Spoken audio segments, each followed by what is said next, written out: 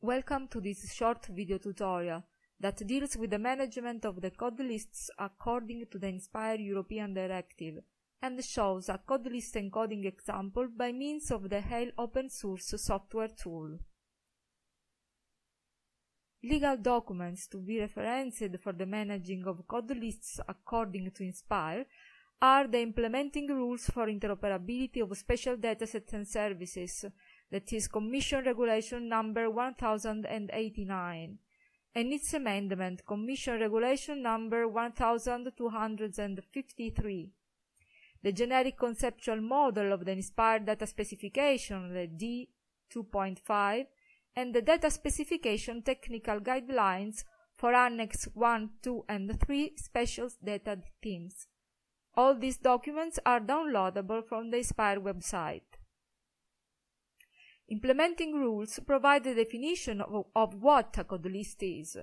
That is, a code list is an open enumeration that can be extended, and the enumeration is a fixed list of named literal values.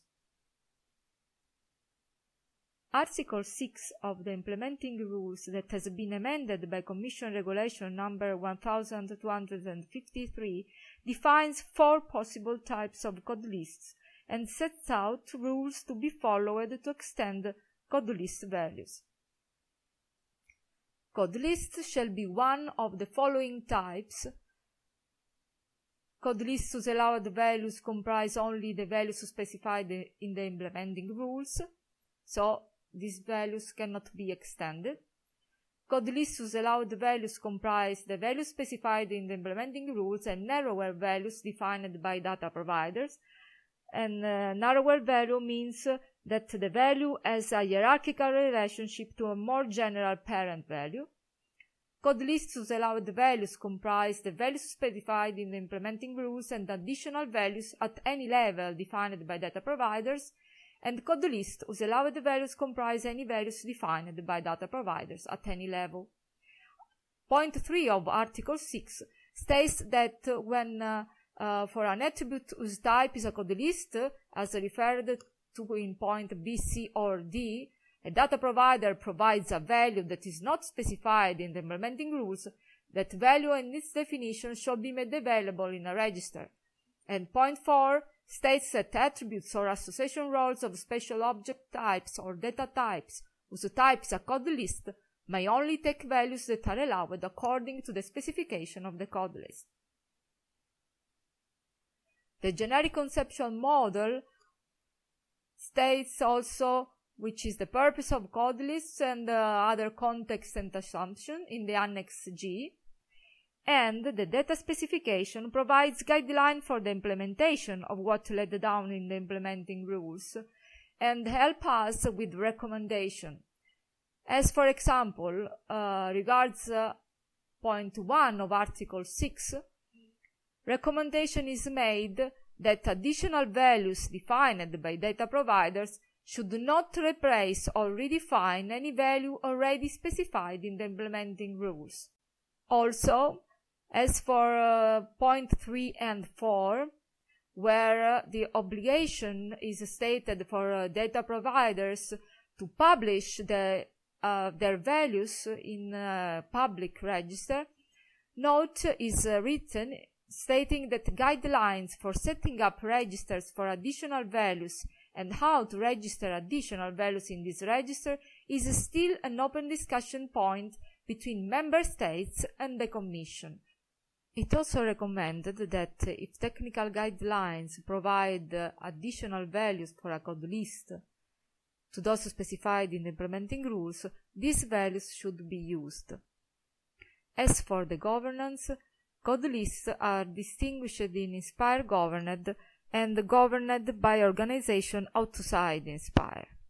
For Inspire governed code lists, they will be made available in the Inspire Code List Register at the Inspire EC Europe EU code list name, where the code list name is in upper camel case.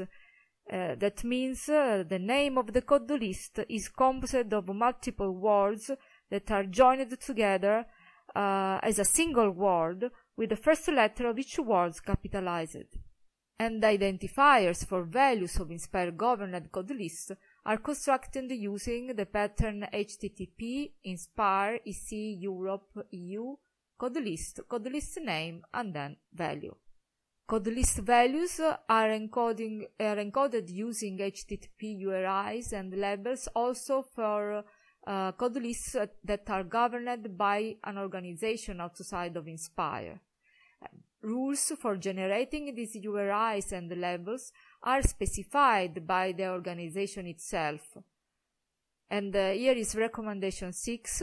The HTTP URIs and labels used for encoding code list values should be taken from the Inspire code list registry for Inspire governed code lists and generated according to the relevant rules specified for externally governed code lists. So far the theory, and now we go with the encoding example. It's a real example from GeoSmart City European project. Inspire data team involved is building, and in this case we need to add new values to an existing Inspire code list. Relevant code list is current use value, and its extensibility is narrower. That is, we can extend only with a hierarchical relationship. In fact, data specification says that the code list for attribute current use of building feature type may also be extended by member states, but only by providing more detailed values under the hierarchical structure of the Inspire code list. In the green box, you can see the values in the Inspire code list. We have the parent values, residential, agriculture, industrial, commerce and services, and ancillary, and then nested within we see the child values. In our case, we wanted to extend commerce and services. We extended the office parent value with the post office, company office, governmental office child value, and the public service parent value with school, hospital, city hall child value. Keep in mind that whether relevant Inspire code list values exist, they should be referenced, while should the needed value not be contained in the relevant Inspire code list, that value and its definition should be made available in a public registry. And now we go with the live demo, and the demo uses the same HALE project of the webinar on data transformation with HALE, GeoSmart City Green Energy Scenario, and the video is available on Epsilon Italian YouTube channel. Here we go, this is the HALE project. In this case, the source data model is a shapefile of a building, and the target data model is the GeoSmart City data model, which extends Inspire building. So let's go with the import of the code list. It's an Inspire code list, so we click on From Inspire Registry, click again, and then we find Building and Current Use. Okay. And then we have to click Finish to load the code list. In my case, I have already loaded the code list, so I click Cancel. Now I'm ready to fill in the current use attribute, href value, with the values contained in the sUse attribute of the shapefile. Function to use is the classification function.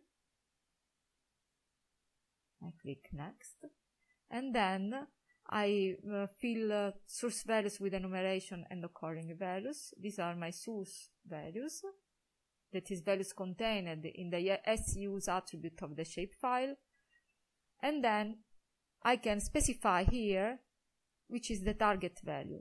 In the first case, individual residence is a value contained in the Inspire code list we have just loaded, so I click, select the code list, current use, okay, and then select in this case, okay, individual residence, okay.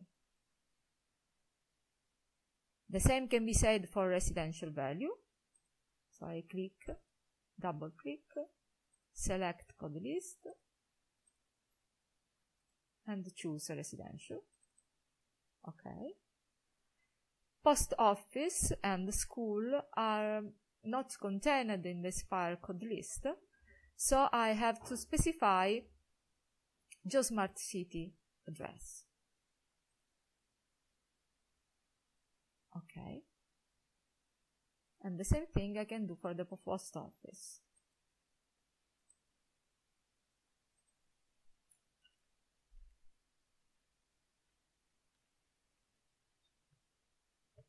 Okay, here we are. And I click finish.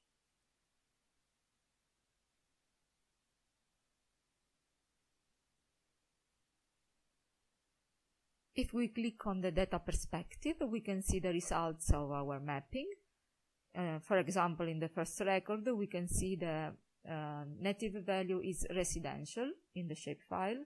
And we can see that in the building feature type, HTTP Inspire, EC Europe, code list, current use, residential value is assigned. So for record number 2, in this case,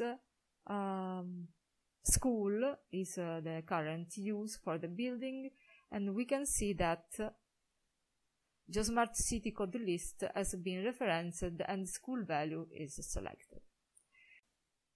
So, we hope we've made your life easier when dealing with code lists. Thank you for watching.